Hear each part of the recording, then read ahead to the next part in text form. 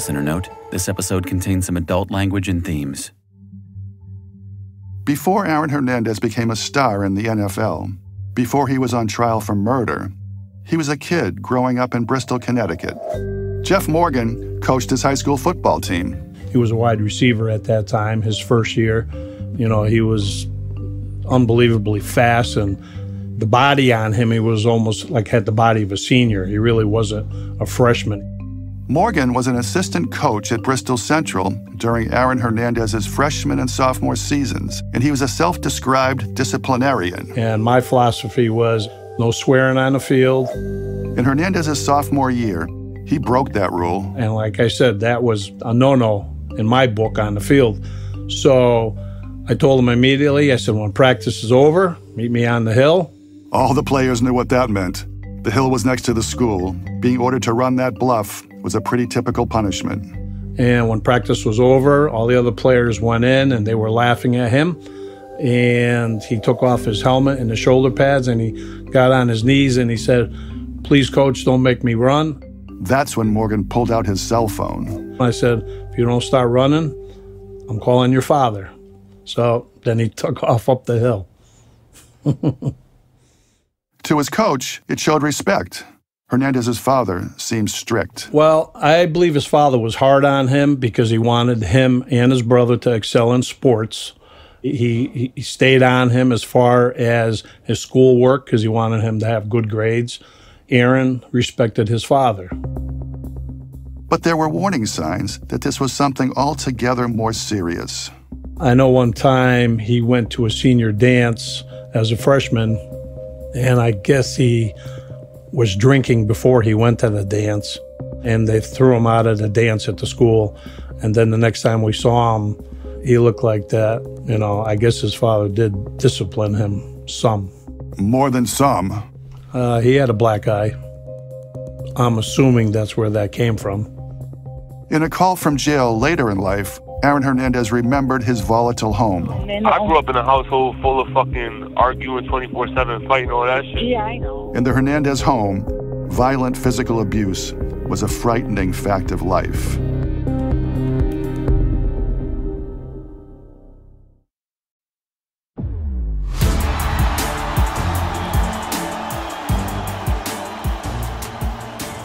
From the Boston Globe and Wondery, I'm Bob Hohler, and this is Gladiator, an investigative series about Aaron Hernandez and Football, Inc. This is Episode 2, Bristol.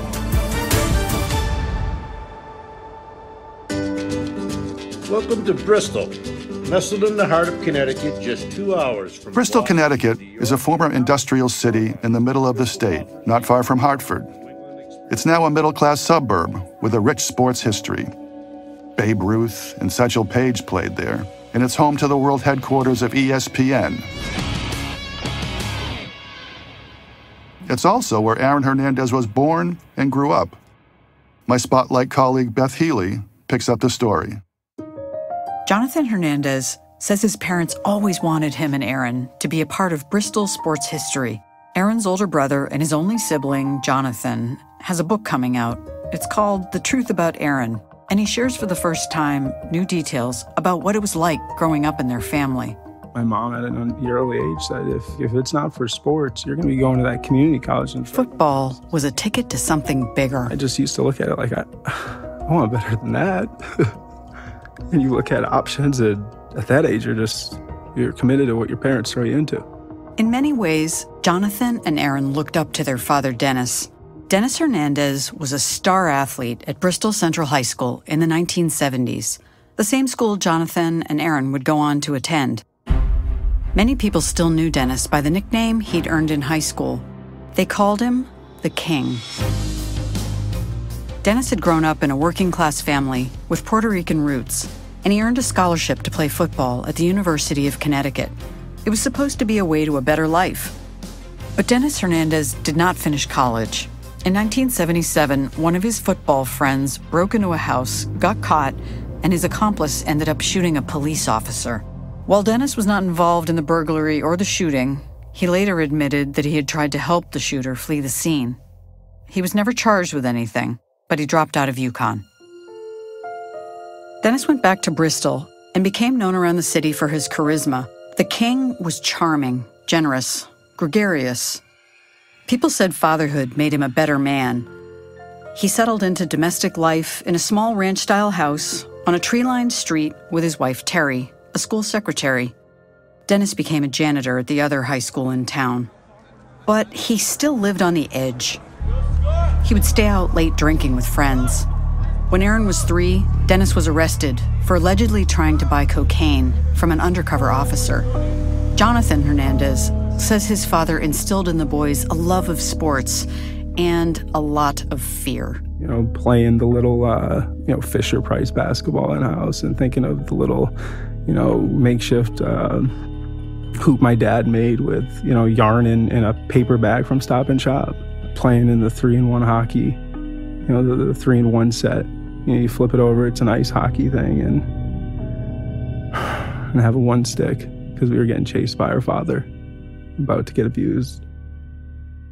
It was Aaron and Jonathan together in the house. Throughout their lives, people would sometimes mistake them for each other. When they were younger, Jonathan recalls, Aaron would spike up his hair like a porcupine. And he had these dimples that just really looked like half of his cheeks were missing because his dimples were so caved in so far. It was just, and he just really just brightened up my day. Jonathan says they argued and fought, like brothers do, but they loved each other, and they stuck together through their father's beatings. It was violent, very. I know people have had it harder than me. And I'm here having a conversation with you. But it got so bad that at one time Jonathan, then known as DJ, says he threatened to call the authorities. I picked up the phone once to call to seek help. And his response was pretty much, call them. And he handed me the phone and he said, I'm going to beat you even harder, you and your brother. And they're going to have to pull me off of you when they knock down the door. Jonathan says he would stay out late, shooting hoops in the dark to avoid coming home. Yeah, and then you start thinking, what would happen if I gotta be? I'm going home, I'm hiding under my bed. I'm hiding under my bed because what's about to happen? It left the two boys with a complicated relationship with their father. You're in school and you see someone act up or someone not do well or this or that, and you're like, oh, they didn't get beat enough.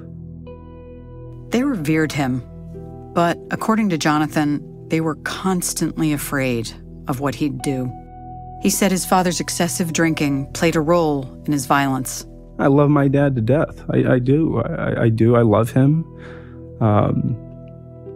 with all my heart. It's just the reality of the way we grew up. Their mom, Terry Valentine, graduated 2 years after Dennis from Bristol Central. She was a baton-twirling majorette. A quote under her senior picture describes her as a sophisticated lady. Terry married the king in August 1986, 3 months after Jonathan was born. But the home wasn't a stable one. When Aaron was 9, his parents filed for bankruptcy protection. And then, things got uglier, as Aaron remembered later in one of the jail calls the Spotlight team uncovered. That's what you did. That's what you did when I was in 7th grade when the feds busted our house too. That's right. That's right. I remember I was doing homework. Yeah. And I'm crying downstairs. Terry Hernandez was wanted in connection with an illegal sports betting ring she helped run out of the family's home. Yeah. And they busted in the doors, and that poor DJ had to be brought home by Winninger and with all the FBI there. Right after his basketball practice. She later cooperated with authorities and was never charged. This happened when Aaron was 11 years old, and his brother was 14.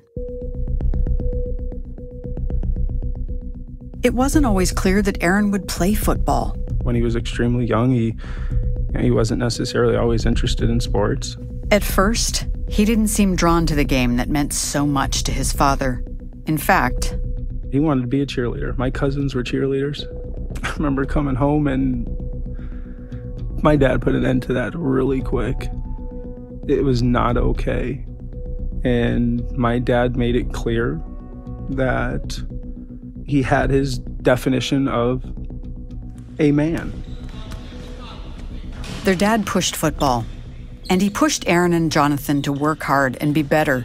He took them to gyms and chased them around to keep them running, made them run drills. Jonathan began playing organized football in a Bristol youth league. My brother's a little too young to participate. And he's, on the side, going to get some, Twizzlers at the concession stand and run around with other kids and enjoying life. At the time, it seemed like Jonathan was destined to continue his father's football legacy, not his younger brother. Jonathan says he and Aaron were constantly being reminded by their father of what was okay and what wasn't for a man to do. My father, and I hate to say this, I do not mean offense to anyone, but, faggot was used all the time in our house. All the time. Standing, talking, acting, looking.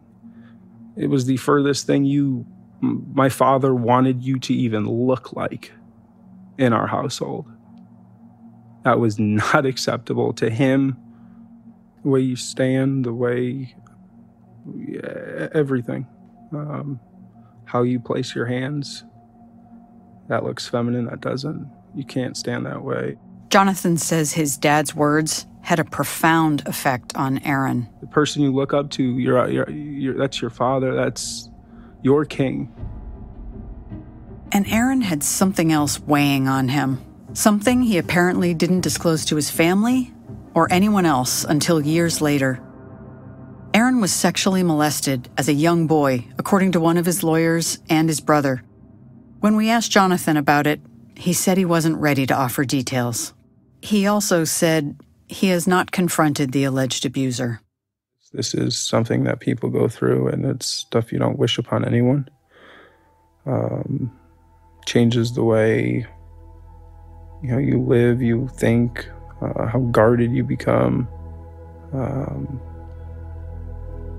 It's just something that you don't wish for anyone. Aaron kept these painful memories to himself for most of his life, and he set his mind to playing football, the thing that brought him accolades at school and gave him his best chance at impressing his father.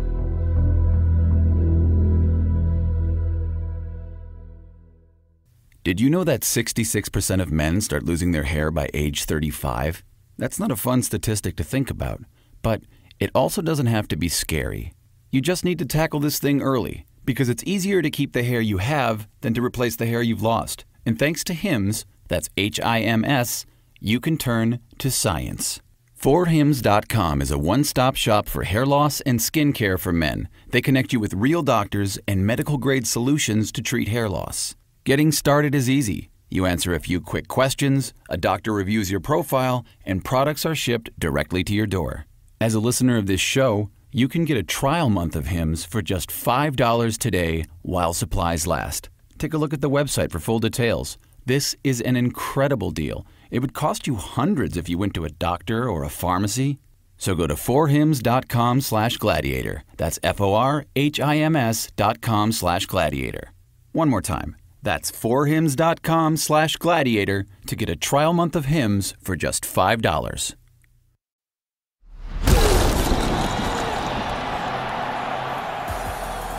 It was at a football practice early in their lives that Aaron Hernandez first met Dennis Sansucci.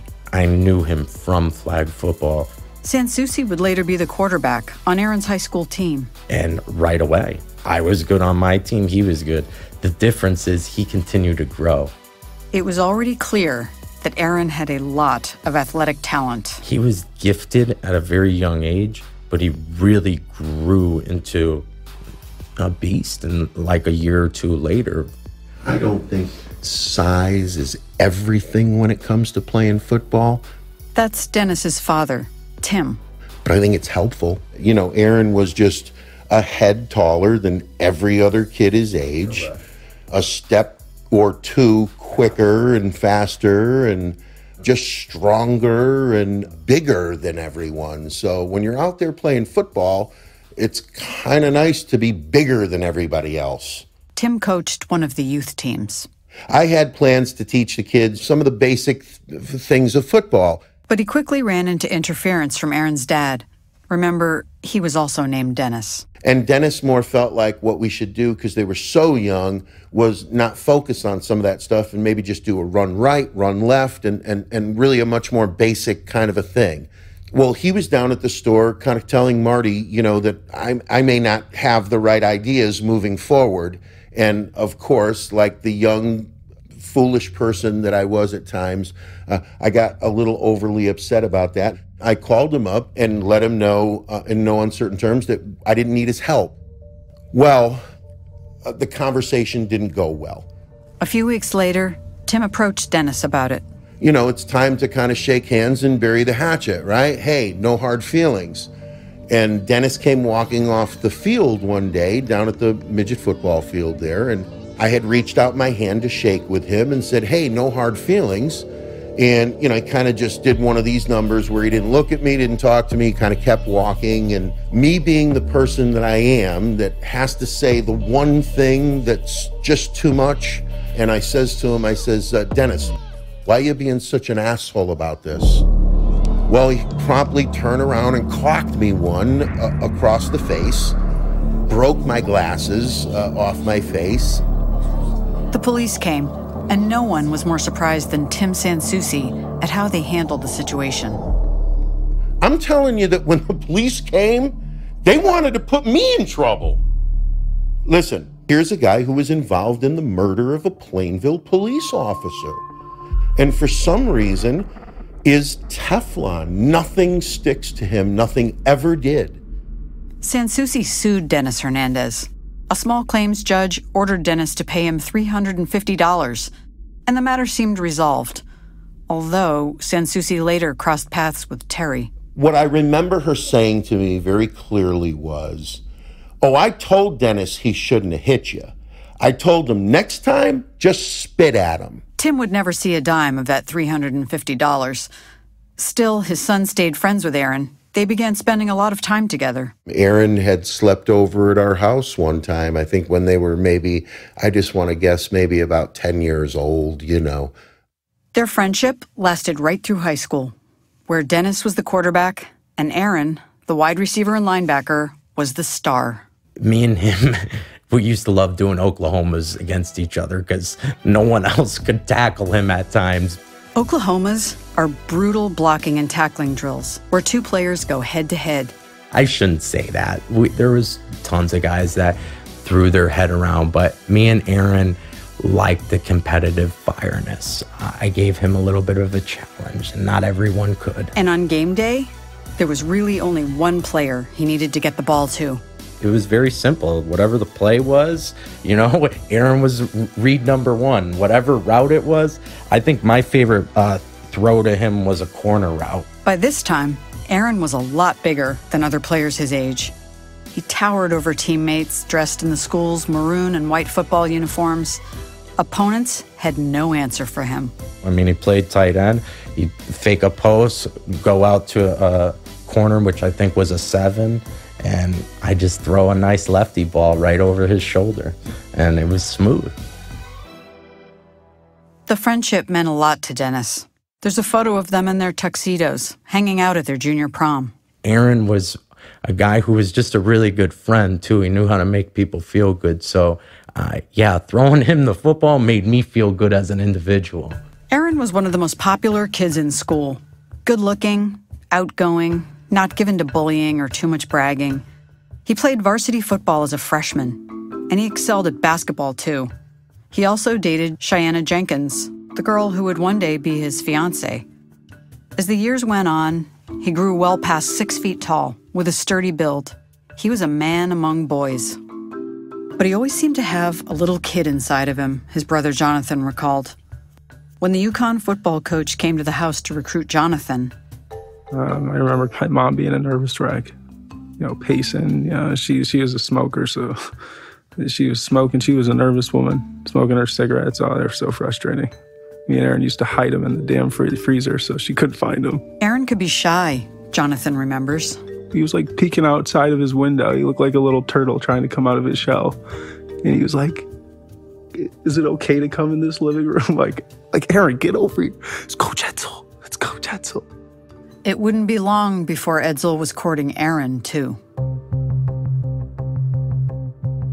Like many kids his age, Aaron sometimes partied and drank, and he started smoking pot almost daily.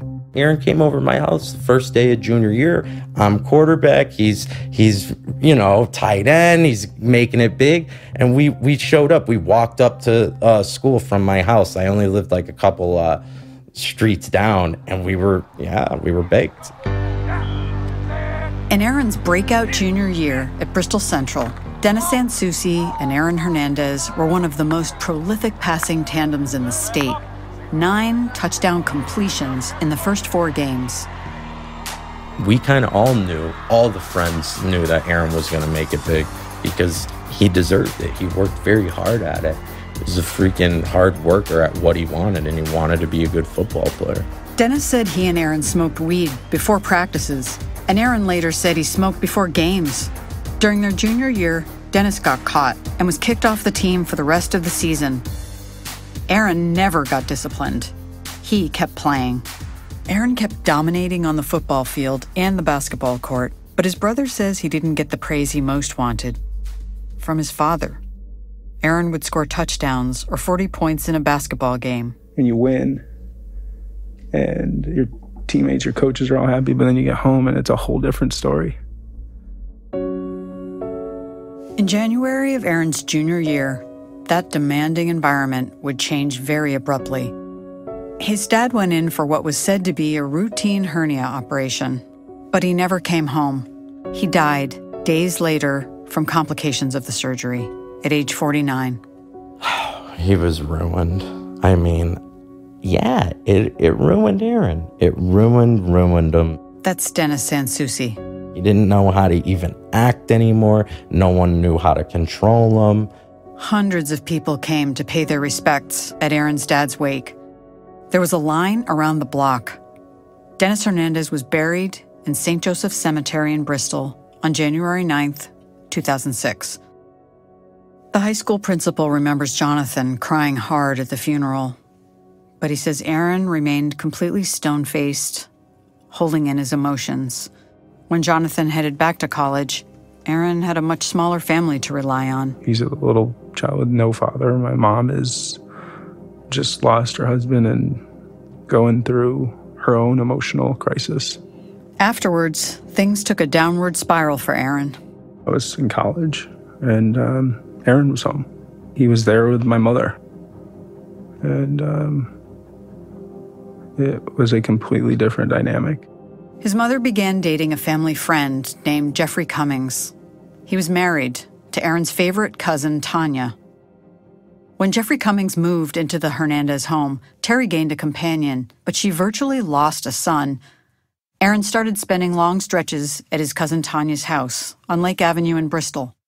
By all accounts, it was a home with a lot of chaos, drinking, drug dealers, and drifters. It was also a place where Aaron came to feel loved and nurtured by Tanya. She was 15 years older than Aaron and became a kind of mother figure to him.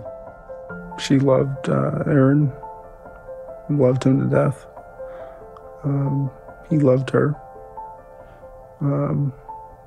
She was a person in Aaron's life that he really looked up to.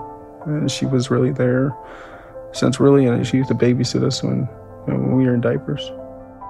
Tanya's house happened to be across the street from where another big influence on Aaron's life began, the field where he first played tackle football. There are job sites that send you tons of the wrong resumes to sort through. That's not smart.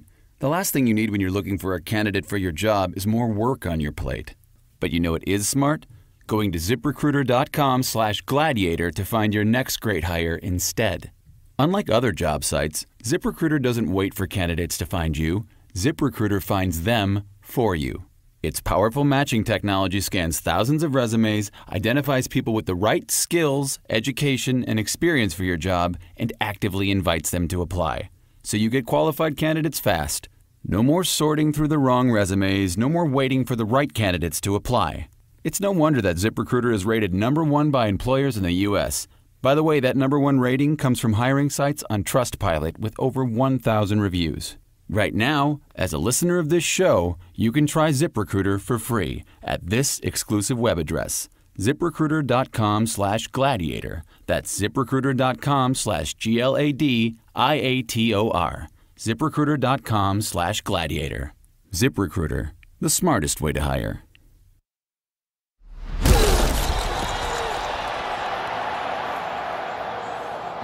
Late in an October game in 2006, his final season at Bristol Central, Aaron Hernandez and his teammates were playing Maloney High School of Meriden. Aaron was knocked down by a blindside hit to the head. He lay motionless before a hushed crowd. Lori Belmonte, a registered nurse, was watching from the stands. I saw him get hit, and I saw him go down, and he didn't get back up. And Aaron would always get back up. Then the coaches went out on the field, how many fingers, that kind of thing. And he must have been totally out of it because the ambulance was standing by. The EMTs immediately came up on the field and got him and took him. At the time, scientists were just beginning to establish a link between blows to the head in football and the disease now known as chronic traumatic encephalopathy, or CTE, but much was still unknown. A month after Hernandez's concussion, former Philadelphia Eagles star Andre Waters would shoot himself to death at age 44. He was later diagnosed with CTE. Aaron's concussion sidelined him for one game. He came back the following week and finished out his senior season. He was named Connecticut's Gatorade Player of the Year. Aaron Hernandez was the best high school tight end in the nation. He'd received a trophy case worth of honors, including a coveted invitation to the U.S. Army All-American Bowl, a showcase for the nation's best high school seniors. His brother Jonathan, who was playing quarterback at UConn, went home to watch Aaron play. I remember the day I go home and see him have this breakout game. That's when it hit me. I was like, wow, he's doing things that I didn't even know could happen because I was never that good or been around that kind of talent to see. Jonathan wasn't the only one who could see Aaron's talent. Up until then, he'd seemed set to follow in his brother and father's footsteps by playing at UConn. I was like, listen, you can accomplish anything you want to, and you can go anywhere. And I just said, listen, we're really glad to have you at UConn. And it goes back to being a part of, just me going around seeing and being brothers, wanting to be together. Aaron verbally committed to Coach Edsel that he'd play football for UConn. But then... And Florida came up. The University of Florida was a bigger, more prestigious program, a top 3 team. The Gators weren't the only big-name program that came calling. Notre Dame, Miami, the University of Michigan, nearly every elite team in the country reached out. Aaron planned a visit to Florida, and he seemed to be rethinking his options. I told him, listen, just talk to me after you get home, let's talk. Jonathan says he wasn't against his brother going to Florida. He just wanted to talk first, and he wanted Aaron to keep his word to Coach Edsel. Instead... And all of a sudden I get a phone call, he's committed. And happened really fast. He chose to play for the national powerhouse in Gainesville. I was just upset that he didn't communicate with me and he didn't tell Coach Edsel before he committed to Coach Meyer and their staff. For Aaron, it was a big decision, just 3 months after so much devastating news in his family. He was 16 and about to embark on a big-time college football career, far from the troubles of home. Looking back, Jonathan thinks his brother was never comfortable with the person he saw in the mirror. He really struggled with the reflection because of a lot of things that have occurred in his life. And Aaron always wanted to prove something to his father. I remember there's a time in our lives where it's just, he's like, I don't know what else I can do. I don't know if I can do anything. And it's like, is this the only thing I can do well? Because the person I look up to, it makes him the proudest. And Like, okay, if I do this, like maybe it'll bring this happiness that I've been searching for and seeking my entire life. Aaron's friend, Dennis Sansucci, remembers talking with him about his future plans one day after practice. His father had already passed away. We were in the car and he opened up in many ways that I didn't really see before. And he was like, man, I want to be in the Hall of Fame. I'm going to do this. Like, Aaron was somebody who was dedicated to be the best of the best at his position. Aaron would be one of the best of his generation, if only briefly. Dennis Sansucci, meanwhile, was bound for the Marines. He says the two of them remained friends through Aaron's NFL career. Years later, in April 2017, Dennis recalls being home with his father. He started screaming in the house, and I woke up from it. The news was reporting Aaron's death in prison. It was a terrible shock. And there was more. As part of the reporting of the article that day, they said that Aaron had written 3 letters or a couple of letters, and that one of them was to his gay lover in prison. And my first reaction was that this can't even be true, that this has to be fake news, you know. Tim Sansucci was right, in a way. No such letter has ever come to light. But the news about a possible gay lover in prison started a conversation between father and son. Dennis revealed to his dad that his relationship with Aaron had also been sexual. But it was never a thing like, you're with me, I'm with you. We lived our own lives. We were homies. He says he and Aaron closely guarded their secret, especially from their dads. We didn't want people to know. And that's why it's hard for me to come out today and do this. But before we talked to him, Dennis had never spoken publicly about this. But he says he feels like Aaron would want him to do this. I really, truly feel in my heart I got the thumbs up from him. So what anyone else says, I just don't give a damn. Back in the day, it was frowned upon. Still in society, got a negative stigmatism. We were all good athletes who liked women. No hesitation about that. So yeah, it's a lot to overcome. And that's why I say it was a trickle-down effect into the Marine Corps. That's like now a man's group, and you're trying to hide something just like Aaron was. You know, all the tattoos, that stuff, that didn't seem like Aaron to me. I have tattoos too, but he wasn't someone who seemed like he was going down the road of getting all those tattoos. But I realized, as someone who's bisexual now too, he had to go different routes to try and show his authority, because Aaron was an alpha and Aaron got what he wanted in life. And I don't see anything wrong with that. It's taken a long time for Dennis's father to be comfortable with his son's sexuality. When Dennis was younger, Tim bought him a poster. Everybody's familiar with a poster of this kind. It's of the 3 girls in the, string bikinis with the rollerblades on, rollerblading down the beach, right? And I thought to myself, I would poster up their room with some of that stuff, and that when they went to sleep at night, that's what they'd look at, and because that's what they were looking at night, it would somehow make them heterosexual, and of course I thought it worked. Listen, I'm a foolish person. I've found out and have been. I've been wrong about everything in my life. When Tim first learned about Aaron's sexuality after the suicide, he immediately thought of what Dennis Hernandez would think. His father's got to be rolling over in his grave. I mean, Aaron's dad was a man's man as far as I knew. He was a guy's guy. He was a tough guy in some sense, Since his brother's death, Jonathan Hernandez says he spent a lot of time thinking about the childhood experiences he and Aaron had and what role they played in his brother's life. I think without writing, I don't know, writing and people, I don't know if I would be here today. It was my ability to express. I said a lot of it was held in. This book was the hardest thing I've ever done. Going back to times in your life where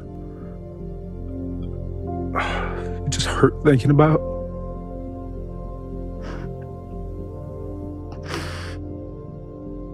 He says he's still processing a lot of what happened. Aaron didn't have as much time to sort out his past. As far as his brother knows, Aaron never had any counseling or therapy. He says they were raised to think that would be a sign of weakness.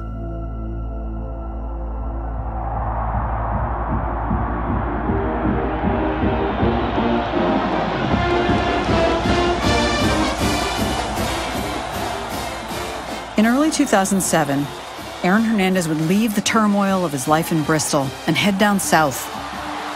He wouldn't finish his senior year, he wouldn't go to prom, and he wouldn't be part of all the graduation celebrations. Arrangements were being made for him to graduate high school a whole semester early so he could get a jump on the coming football season. He would arrive in Florida to play on college football's biggest stage, and almost right away, he would find himself in trouble.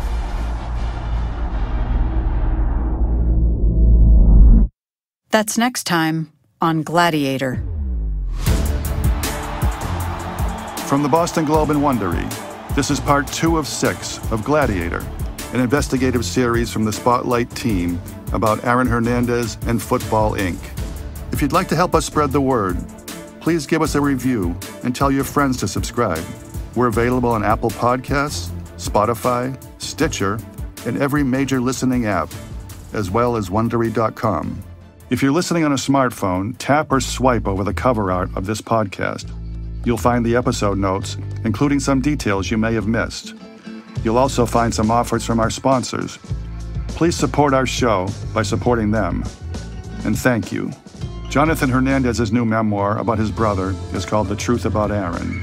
Gladiator was written, reported, and hosted by me, Bob Hohler, and by Beth Healy, Sasha Pfeiffer, Andrew Ryan, and our Spotlight editor, Patricia Wen. You can also read the print series of Gladiator at bostonglobe.com/gladiator. We'd also like to give special thanks to Globe editors Brian McGrory, Scott Allen, Mark Morrow, and Janice Page, Spotlight's data specialist Todd Wallach, and reporter Maria Kramer. Gladiator was produced by Amy Padula, sound design by Jeff Schmidt, executive produced by George Lavender, Marshall Louis, and Hernan Lopez for Wondery.